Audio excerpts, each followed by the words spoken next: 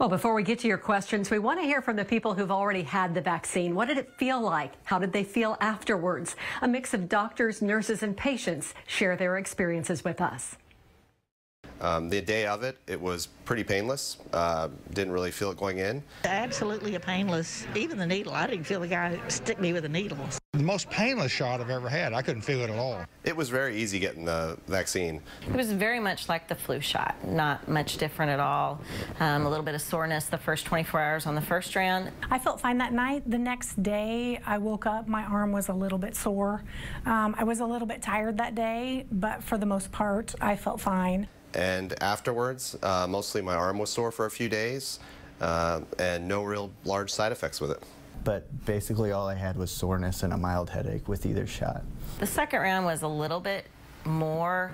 At the 24-hour mark, it was sore. If you could protect yourself, and knowing that you protect yourself, you also protect others, then that's a good reason enough, I think, to get it. Absolutely get it. It will protect you, and it will help us reach herd immunity, which things can really not get back to normal until we get to that point.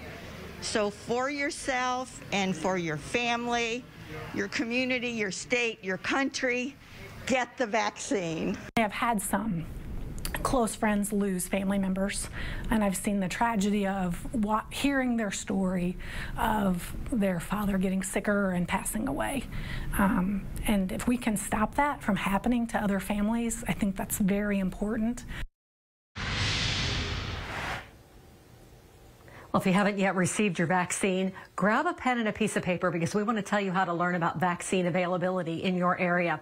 I want to explain how you can be updated because both hospitals have different procedures. Of course, at both facilities, you must be eligible. That's according to Missouri's tiered distribution plan. We are currently in phase 1B. Tier 2. At MU Healthcare in Columbia, you'll need to take a survey on our website. It's muhealth.org. If you don't have internet access or you need help completing that simple form, we have a number for you to call. It is 573-771-CARE.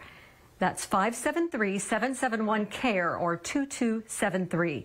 Everyone can do this. It is not just for MU Healthcare patients. All vaccinations in Columbia are taking place at Furrow Field. They are by appointment only.